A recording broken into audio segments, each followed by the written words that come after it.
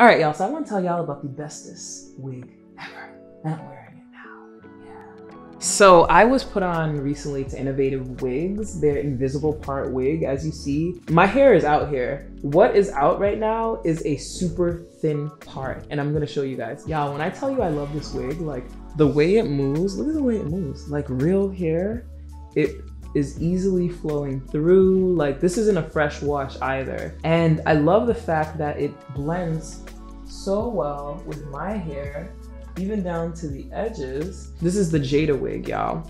What I like about this hair is the fact that when my hair, because it's natural, expands, this hair expands as well. And so it moves with it. So if you don't like big hair, you probably don't want this one. You might want to go for like a yackier texture, a straighter texture or a curly texture. But all I can speak to is this Jada wig, and I am in love, y'all. I am in love for the simple fact that it is like my hair, it's not stiff, and I only have to leave out a little piece. And I don't have to worry about no lace, y'all.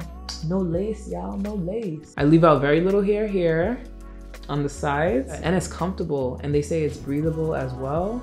It is a bomb wig. So I just want to hop on here really quickly to share that wig with y'all. I'm gonna drop the link below. I love it. I love it a lot. I cannot speak to any wig that is not the Jada wig, okay? I have not tried out any of the other hair. This is the wig that I'm talking about, y'all. If you got questions, drop them below and I will answer them. But I'm in love with this wig, and it just looks more natural than my lace thing. I like it a lot. This is literally the amount of hair that I have left out to go over. Can you see what that looks like? That's what it looks like. So you put this hair over here and it's enough to cover it. See that? And that's why they call it the thin part wig. So here's a tip for my people who have natural hair. What I do, first of all, when you straighten your hair, put olive oil on it, very little olive oil on it, so that no humidity gets into it. That was the thing that was helping me for my natural hair, ladies. And then I take a huge roller and do that for the nighttime. A big roller, put it around there for the nighttime, and I'm set, y'all. I'm set. So this is how I do it. It's a little hard to do it on camera versus in a mirror, but I use this type of cold rod, wrap it, and then put it there. And the reason why I like this rod is it doesn't create an indentation with it. And I would just say if you want your hair to be straight with no curl at all, then get a bigger rod.